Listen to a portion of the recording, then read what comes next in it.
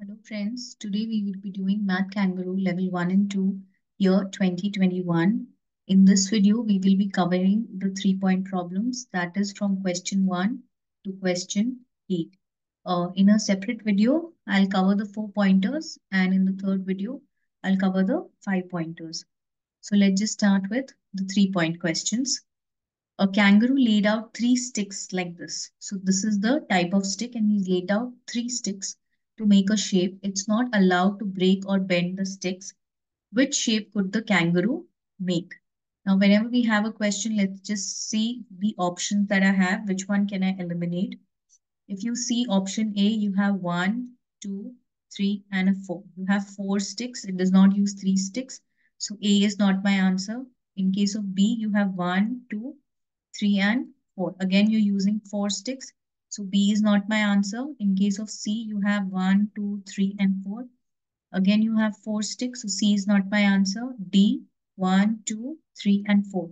Again, in D, I'm using 4 sticks. So D is also not my answer. In case of E, 1, 2 and 3. I'm using 3 sticks. So E is my answer. You can directly do E as well, but then whenever we are doing these visual questions, try the method of elimination, start eliminating options. So option for question 1 is option E. Question number 2, in the kangaroo constellation, what do we mean by word constellation? Constellation is a group of stars. All stars have a number greater than 3 and their sum is 20, which is the kangaroo constellation. So what are the two conditions? That all the numbers have to be greater than 3. So greater than 3 means 3 or more. Greater than 3 means it is not equal to 3. It has to be greater than 3. So it will be 4, 5, 6, but not 3. Greater than 3, so it is not 3. And the sum is 20.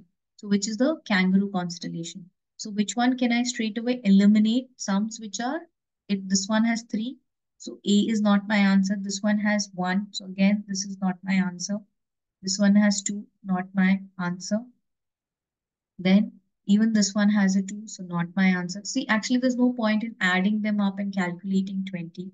Like in this case, the sum is equal to 20, right? Even in this case, the sum is equal to 19. In this case, the sum is equal to 20. But the other condition is all the stars have a number greater than 3. Here it was 2, so it's not greater than 3. Here it was 1, not greater than 3. Here it was equal to 3, but then it has to be greater than 3, so not the answer. Similarly, in case of C, you have a 2 and 3, which are less than 3 or equal to 3, so not allowed. So the only option that I have is option B. Just check the total. 8 plus 7, do check for numbers which give you a 10 or a 15. So you have 8 plus 7, which is a 15. 15 plus 5 is a 20. So all the conditions that the numbers are greater than 3, all these numbers 5, 7, and 8 are greater than 3, and the sum is equal to 20. So my answer for question 2 is B. Let's read question number 3. Ella puts on this t-shirt and stands in front of the mirror. Which of these images does she see in the mirror? Whenever we are doing the mirror, it will always be like a lateral inversion. Whatever is on the right will appear on the left. So if this is on the right, the mirror image will start with a 1, right? So this is something that we need to understand. The mirror image will start with 1. So what options can I eliminate? I can eliminate B and C, right? So the mirror image will look like this, 1, 2, this one will like this, and another 2. So it will look like a A. Even, even if we don't understand this, look at these numbers, right? So whatever, in case of a mirror, whatever is happening to this 2 will also happen with this 2. But if you see D, this and this 2 are opposite. Similarly, this 2 and this 2 are opposite. So even if we don't understand mirror images, we can eliminate options, and my answer will be option E. Question number 4. On Michael's toy shelf, there are neither. Neither means it's not. There are neither turtles nor rabbits nor brown teddy bears. So on the toy shelf, you don't have turtles or rabbits or teddy bears. So which shelf? What is Michael's shelf? Now let's start eliminating options. Which one can I eliminate? So turtle, the first one is turtles. You have a turtle here, so this goes away. You have a turtle here, this goes away. And rabbit. So which one does it? Do you have a rabbit? So you have a rabbit here, rabbit goes away. Or brown teddy bear, correct? So brown teddy bear is this one, so this one also goes away. So which shelf is Michael's? It is number 4. So it is option D. Question number 5. Which of the paths shown in the picture is the longest? So which path is the longest? So we have to count 1, 2, 3, 4, 5, 6, 7, 8, 9, 10, 11, 12, 13, 14, 15. This is 15 units. 1, 2, 3, 4, 5, 6, 7, 8, 9, 10, 11, 12. This one is 13 units. 1, 2, 3, 4, 5, 6, 7, 8, 9, 10, 11, 12. This one has 12 units. This is 1, 2, 3, 4, 5, 6, 7, 8, 9, 10, 11, 12. This one again has 12 units. 2, 3, 4, 5, 6, 7, 8, 9, 10, 11. This one has 11 units. So which one has the largest number of units? It is option A. So my answer for question 5 is option A. Question number 6. 4 identical pieces of paper are placed as shown. What do we mean by the word identical? Identical means exactly equal. Okay, our pieces of paper are placed as shown. Michael wants to punch a hole that goes through all the 4 pieces. At which point does Michael punch the hole? Now you have the options A, B, C, D. The condition is we punch a hole through any of these points. It has to pass through all the 4 pieces of paper. Now see, if you punch a hole through A, it will go through this one, and this one. It will not go through this uh, paper. So A is not my answer. Similarly, if you punch through B, it will cover this one and this one. This one will be left out and this one will be left out, right?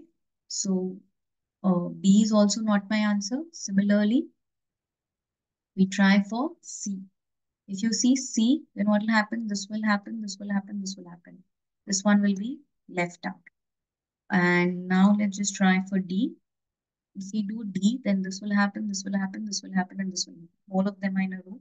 So my answer will be option D. Question number 7. These children are standing in a line. Some are facing forwards and others are facing backwards. So they are facing forward and this one is facing backward. How many children are holding another child's hand with their right hand? So the right hand is generally the hand with which we write. Most of the kids write with the right hand. So you can remember it that way. There are some kids who write with their left hands. So you can remember the left hand as the hand with which they write. Now in this case, so this is my right hand, this is the left hand, this is the right hand, this is the left hand. Now this is, facing backwards. So this is the right hand, left hand. Now again, this is the right hand, left hand, right hand, left hand. This one is right hand, left hand. Then hers is right hand and left hand. So if you see how many of them are holding hands with their right hands. So this is 1, this is 2, 3, 4, 5, and a 6.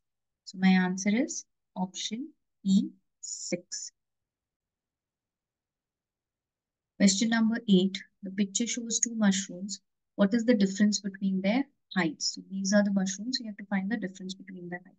So this is 12. So let's just count 1, 2, 3, 4, 5, 6, 7, 8, 9, 10, and 11. So what is the height of this mushroom? This one is 6. And what is the height of this mushroom? 11. Now what is the difference between the height? 11 minus 6, which is a 5. So my answer is 5. So these are the questions that we would be covering in this video. For the 4 pointers, please refer to my next video. I'll post a link in the description box. I hope you liked this video. Do comment if you need solutions for any more papers. Thank you for watching and do subscribe to my channel. Thank you.